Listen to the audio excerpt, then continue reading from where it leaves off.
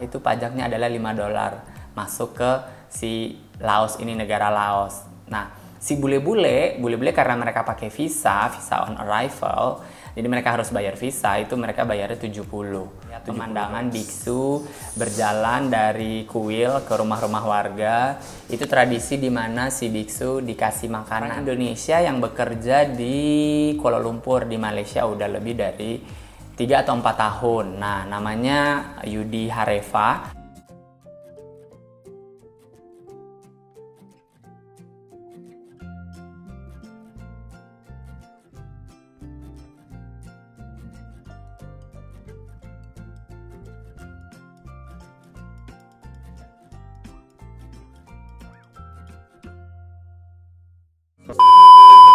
Hai guys, welcome back to my channel Kiwa Vicky.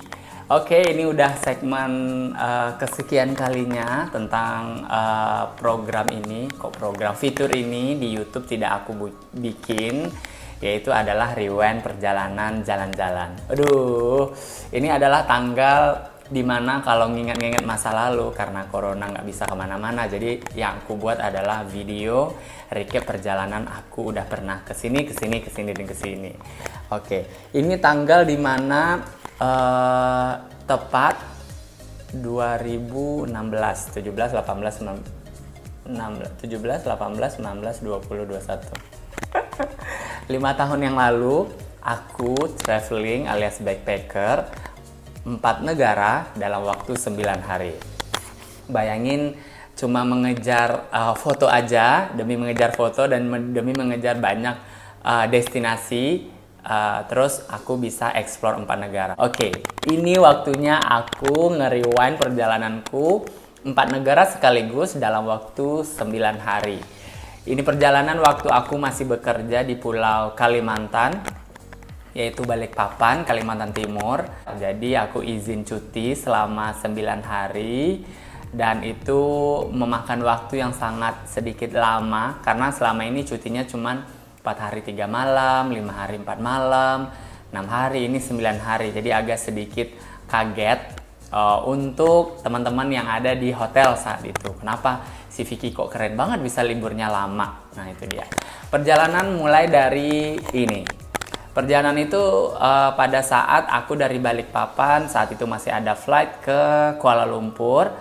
Penerbangan menempuh jarak 2,5 jam menggunakan penerbangan warna merah tujuan Kuala Lumpur. Itu aku beli tiketnya 9 bulan sebelum berangkat. Dan aku pergi travelingnya sendirian, bayangin. Ini ada berbagai macam cerita yang tidak akan ditemukan oleh siapapun, hanya aku yang nemukan. Karena aku ngalamin hal itu. Oke, kita back to story. Aku ke Kuala Lumpur dulu karena perjalanannya 4 negara adalah dari Kuala Lumpur ke Cambodia melalui tiket pesawat. Terus dari Kamboja ke Laos itu jalur darat naik bus. Terus juga dari Laos ke Thailand naik pesawat, dan dari Thailand ke Malaysia naik kereta api. Wow, it's gonna be awesome. Menegangkan, menyenangkan, deg-degan karena saat itu 2016, waktu itu belum puasa bulan Mei, jadi masih biasa-biasa aja, cuman agak sedikit deg-degan karena berangkatnya sendiri, totally sendiri, tidak ada temannya ketemu di jalan aja, jadi kalau ragu ya nanyanya sama petugas. Oke. Pertama aku nyampe di Malaysia itu biasa-biasa saja karena udah keseringan transit di Malaysia, jadi aku transit nginap di Alor di Bukit Bintang. Karena itu tempat dimana para traveling atau wisatawan berkumpul. Itu di Malaysia. Aku lihat dulu contekannya ya, karena aku dikasih tahu sama Facebook. Karena ini udah tanggal dimana aku udah pergi jalan-jalan, jadi diingatkan. Oke. Perjalanan aku ini buka puasa apa enggak ya? Aku pun lupa, sorry. Entah puasa entah enggak, aku nggak ingat. Feeling aku sih nggak puasa ya. Oke. Makan pertama di Alor, di Jalan Alor Bukit Bintang, dan kembali lagi ke KLIA 2. Jadi penerbangan murah di Kuala Lumpur itu yang pesawatnya warna merah adanya di KLIA 2. Kalau mau agak mewah dikit, bintang 5 pesawatnya itu adanya di KLIA 1. Aku perjalanan dari Malaysia, Kuala Lumpur ke Kamboja. Ada kucing lagi main-main di belakang. Perjalanan Kamboja itu penerbangannya pagi, jadi malam itu cuma cari makan ke sana, terus juga selesai makan sebelum bus terakhir pergi, bus dari KL Central menuju Kuala Lumpur International Airport kedua itu terakhirnya jam 1 apa jam 2 gitu. Nanti jam 4 ada lagi. Nah, jadi aku berangkatnya paling lambat itu jam 12. Aku berangkat dan nyampe di bandara, sisa tidur di emperan bandara sana.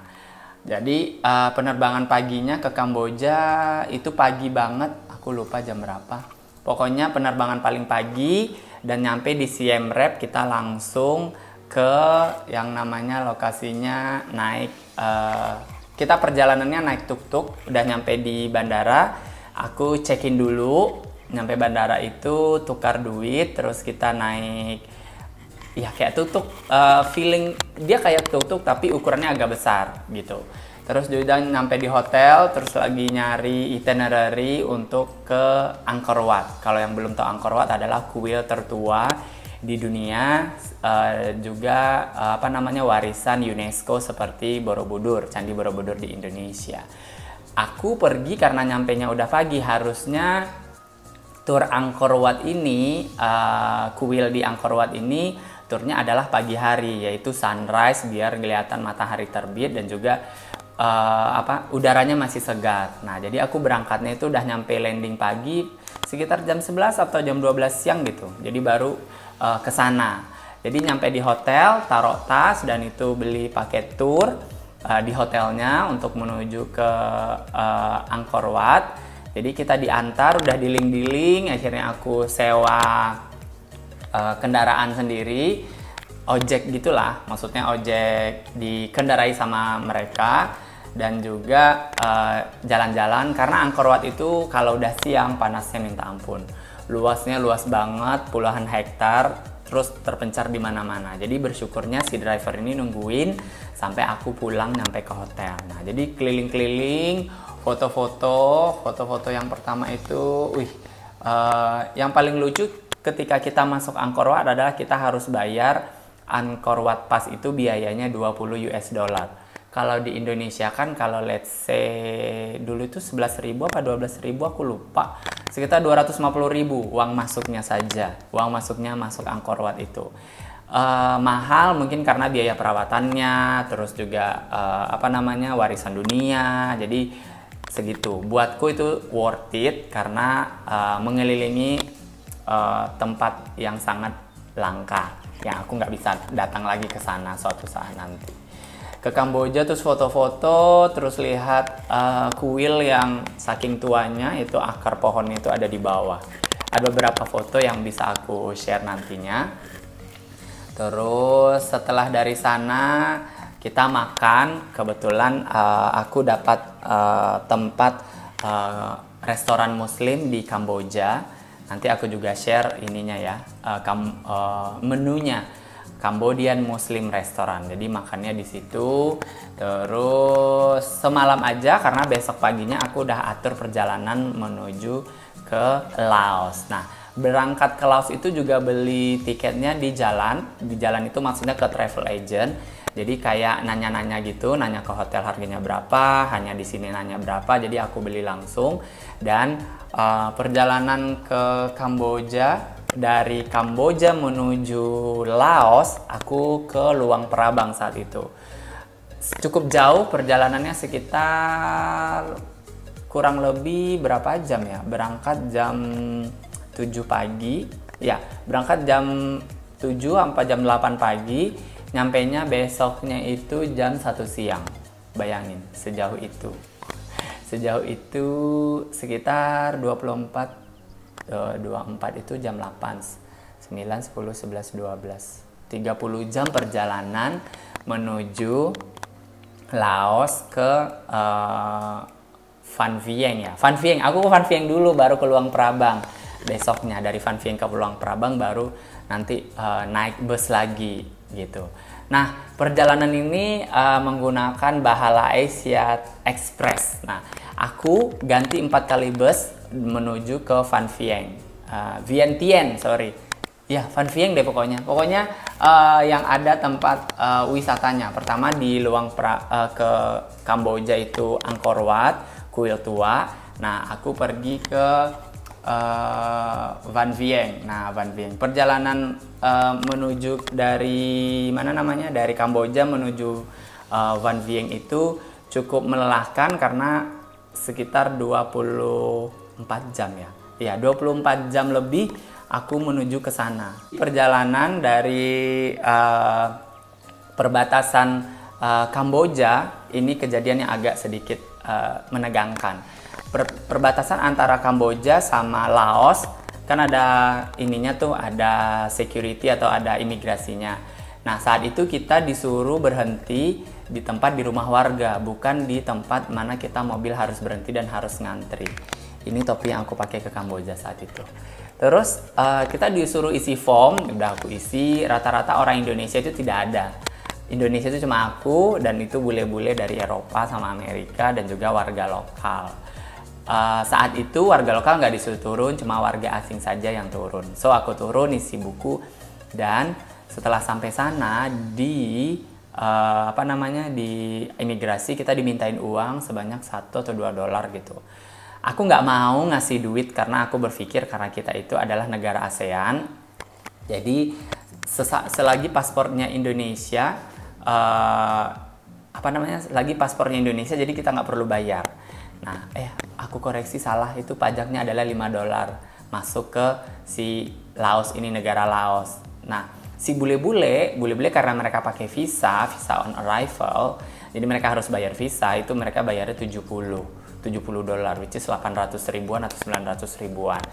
Aku bayar $5, agak sedikit kesel sama calonnya karena aku bilang I'm from Indonesia, we are no pay any visa, aku bilang gitu. Dia nggak mau, tetap ngotot, biar nanti kamu tuh nggak perlu ngantri, bla bla bla, cukup kasih mukamu terus paspormu dicap.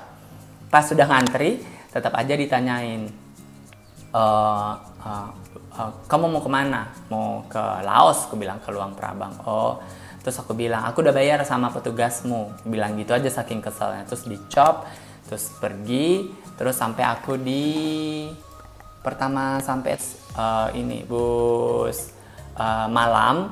Jadi busnya itu panjang dan kita bisa tidur di sana dan agak sedikit.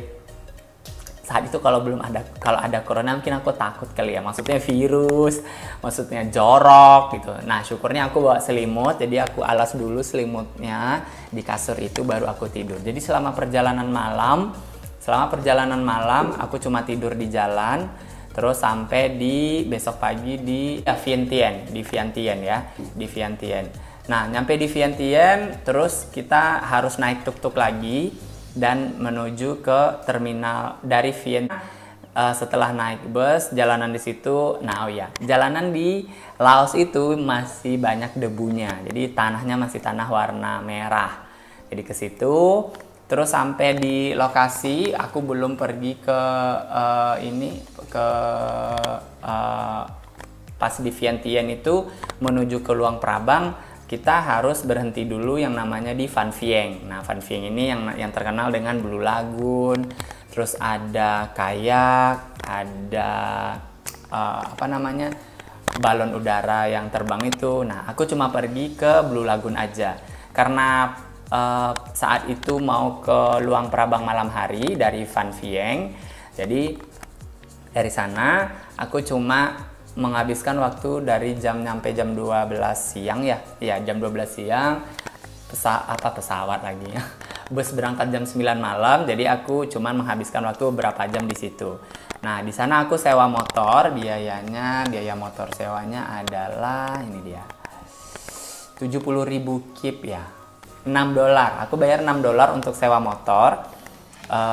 Jadi keliling-keliling aku pergi ke tempat di mana yang happening di sana, yaitu Blue Lagoon. Jadi kolamnya warnanya birunya biru banget, terus tempat orang loncat-loncat di situ.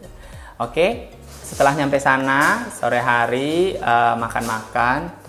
Kucing aku mau lompat pagar ya. Nyampe sana malamnya udah naik bus lagi untuk bus tidur lagi. Terus aku nyampe di Luang Prabang. Di Luang Prabang baru pesen hotelnya semalam sebelum berangkat. Jadi Villa Champa ya namanya ya. Iya, Villa Champa di Luang Prabang. Nyampe di Luang Prabang, terus besok paginya nyampenya sekitar jam 4 jam 5 pagi gitu. Kami naik tuk-tuk lagi, naik kendaraan sana lagi, terus bayar lagi.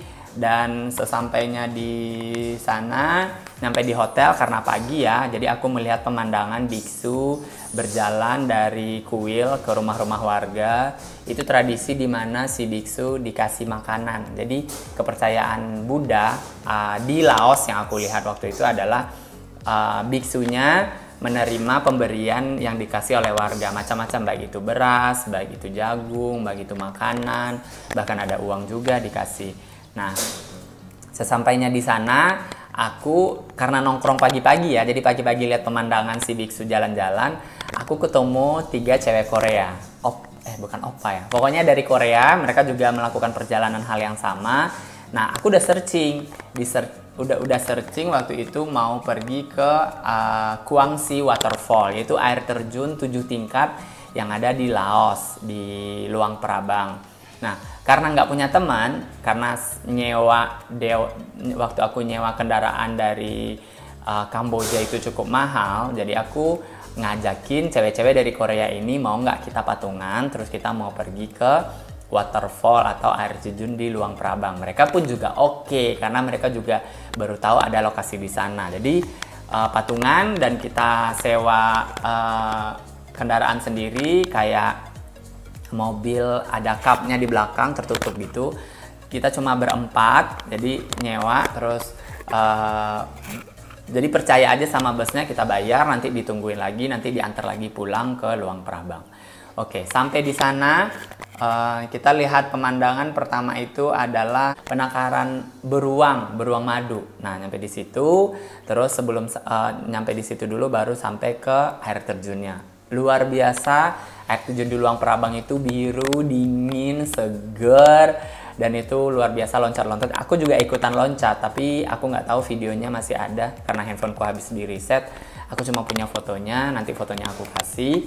Terus sampai di sana udah rehat-rehat, akhirnya pulang, balik lagi ke kota di Luang Prabang. Kita masih janjian karena balik ke hotel, tidur sebentar, ganti baju, sorenya ada pasar malam gitu. Jadi kita nongkrong di situ, makan-makan. Aku temenin, aku belanja jus, minum aja karena malamnya kita makan. Nah, di sana aku pesen makan apa ya? Aku pun lupa. Aku pesen makan sandwich gitu. Karena cuma itu yang memang tidak ada label halalnya, tapi juga tidak ada pok yang dia nggak ada dia jual saat itu. Jadi dia jualnya sandwich tuna, sandwich rasa ayam. Jadi aku pilihnya sandwich rasa tuna. Dan sama makan-makan sama teman-teman dari Korea. Aku udah lost kontak sama mereka, which is sudah 5 tahun yang lalu. Terus besok paginya, malamnya udah di pasar malam, besok pagi menunggu flight ke Bangkok. Naik pesawat dari Luang Prabang ke Bangkok. Perjalanan naik transportasi dari Luang Prabang ke airport, aku juga patungan lagi. Jadi ngajakin wisatawan waktu itu dari Israel. Mereka juga mau, aku lupa dia kemana. Setahu aku nggak ingat. Pokoknya kita barengan di depan hotel lagi nyari transportasi yang sama di hotel yang sama. Nah, terus juga aku ketemu sama resepsionis anak kuliahan, jadi kerja apa namanya? Kerja part time gitu di hotel. Dia malam kerja di sana, kalau pagi dia pulang untuk kuliah. Jadi anak kuliahan gitu. Oke, sampai di Luang Prabang di bandara, aku juga ketemu salah satu wisatawan dari Amerika. Lahir dan besar di Amerika tapi punya paspor Amerika dan dia orang Thailand. Nah, darahnya ibunya Thailand, cuman udah warga negara Amerika di situ. Terus sampai di Bangkok aku perjalanan lagi di Don Mueang International Airport. naik bus. Nah, kalau misal udah denger cerita tentang YouTube aku waktu itu di Bangkok itu kernaiknya adalah ibu-ibu. Nah, ini dia. Jadi aku ketemu lagi sama ibu-ibu, tapi bukan ibu-ibu yang sama ya, berbeda wajahnya. Jadi kita bayar sama beliau dan aku tujuannya adalah dari Bangkok ke Hat Yai. Karena aku dari Bangkok nggak ada nginep, jadi langsung perjalanan naik kereta malam dari Hat Yai dari Bangkok menuju Hat Yai, nanti Hat Yai menuju Kuala Lumpur naik kereta lagi. Nah, malamnya nyampe kereta terakhir yang ada di Bangkok itu kalau nggak salah jam 11 apa jam 12 gitu. Juga beli di sana, beli on the spot. Jadi aku beli kebetulan saat itu dapat kereta yang tempat tidur itu udah habis, jadi adanya cuman duduk. Jadi belilah kereta malam hari, perjalanan menuju ke Bangkok. Pokoknya berangkatnya jam 11 malam. Dari Bangkok menuju Hat Yai itu adalah 13 jam perjalanan naik kereta. Keretanya kereta, nanti aku videoin ya. Aku kasih fotonya. Dia ada nggak ada AC, cuma ada kipas anginnya. Iya, ada AC setauku ya. Cuman kita di treat kayak di pesawat. Ada pramugarinya juga. Jadi dikasih selimut, dikasih makan, dikasih snack, kamar mandi ada. Jadi tapi nggak ada yang jualan. Jualan itu pada saat kita udah waktunya makan, dikasih makan, waktu snack dikasih snack, kayak gitu. Terus mana lagi ya, nyampe di Hat Yai itu karena perjalanan malam 13 jam, jam 11 malam, nyampainya besok siang. Ya, besok siang. Ya, besok siang sekitar jam 1 aku nyampe di Hat Yai. Harusnya dari Hat Yai aku bisa melanjutkan perjalanan ke Kuala Lumpur. Cuman aku mau stay dulu di Hat Yai, lihat apa yang ada di sana, apakah ada tempat wisata, yang pasti kuil ya, karena rata-rata Bangkok itu kan banyak kuil-kuil Buddha patung tidurnya. Terus nyampe di Hat Yai Junction, kita nginap di hotel, nginap semalam karena besoknya udah mau pergi ke Kuala Lumpur. Terus jalan-jalan ke kuil, jalan kaki sekitar 6 kilo aku jalan kaki dari hotel menuju tempat wisatanya, cuman ngelihat patung Buddha, terus ngelihat biksu sembahyang, ini ada fotonya, terus juga beli makanan, terus aku ada foto sama Buddha, ya, Buddha lagi biksu. Terus aku lihat ada rumah tradisional ala Thailand. Nah, besoknya kebetulan itu hari Jumat, sebelum aku pulangnya kalau nggak salah sore. Karena perjalanan lebih baik sore, karena kenapa? Biar nyampe di sana itu udah pagi dan kita cuma tidur aja, jadi nggak terlalu berasa capek di jalannya. Oke, aku sholat Jumat ternyata di Thailand lumayan ada. Kalau di Hat Yai itu karena perbatasannya dengan Malaysia, jadi rata-rata di Hat Yai masih ada banyak muslimnya, jadi ada masjidnya. Jadi dari hotel aku nginep menuju ke masjid, kebetulan masjidnya yang punya itu dari Pakistan, judulnya Pakistan Masjid. Jadi sholat di situ, terus juga abis itu aku pulang. Nah, malamnya dari Hat Yai menuju Kuala Lumpur, mana dia fotonya ya? Oh, nggak aku masukin di sini. Oke, ada di handphone. Malamnya dari Hat Yai menuju Kuala Lumpur, besoknya sampai di Kuala Lumpur pagi buta. Terus aku langsung check in. Ini check in paling ekstrim karena aku check in pagi, dapat harga di online itu cuma 90.000, jadi kayak di bunk bed gitu, tapi nggak ada lokernya sama sekali, agak sedikit menyeramkan ya lokernya. Nggak punya loker, jadi aku bawa tasku kemana-mana karena takut dimasukin sesuatu sama orang-orang yang ada di hotel. Karena lokasinya cukup strategis di jalan Bukit Bintang, nginep di situ. Karena aku tuh cuma sebentar doang, cuma numpang mandi doang sama numpang tidur sebentar, karena malamnya aku udah harus pergi ke bandara karena besok paginya aku flight ke Balikpapan. Nah, aku di Kuala Lumpur kebetulan ketemu dengan salah satu orang Indonesia yang bekerja di Kuala Lumpur di Malaysia udah lebih dari 3 atau 4 tahun. Nah, namanya Yudi Hareva. Kalau dia nonton vlog ini nanti aku share ke dia linknya. Karena dia ngetraktir aku makan, karena kita sesama backpacker kali ya. Aku kenal dia itu di grup backpacker dunia, yang which is dia sudah pergi ke Turki saat itu, terus dia udah pergi ke keliling Indonesia juga, karena dia orang Medan seingat aku ya, kalau aku nggak lupa. Jadi sampai sekarang masih ada kontak di Instagram. Terus ditraktir makan, terus aku keliling, diantar lagi ke KL Central karena malamnya aku harus kembali ke KLIA 2 untuk berangkat besok paginya. Sampai di sana tidur di emperan, and then aku kembali ke Balikpapan. Itu perjalanan yang cukup luar biasa, 9 hari, mulai dari Kuala Lumpur, Kamboja, Laos, terus Bangkok, kembali lagi ke Malaysia. Jadi agak lumayan banyak tempat wisata yang aku jelajahi dari 4 negara, masing-masing kotanya. Dari Kamboja itu yang pasti ada Angkor Wat, terus juga aku di Laos itu ke Blue Lagoon di Van Vieng, terus aku ke Kuang Si Waterfall di Luang Prabang, Laos, terus aku ke Bangkok, ke Hat Yai, kembali ke Kuala Lumpur. Itu perjalanan yang cukup memorable, yang cukup berkesan banget buat aku, karena selama itu aku berangkat sendiri dan which is totally amazing, dan aku berhasil, dan aku mengalahkan rasa takut. Ternyata bepergian ke luar negeri itu tidak seseram yang kita pikirkan. Ya, oke.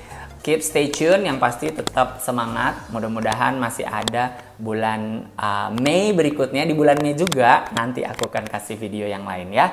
Sampai ketemu ya. Stay safe and bye-bye.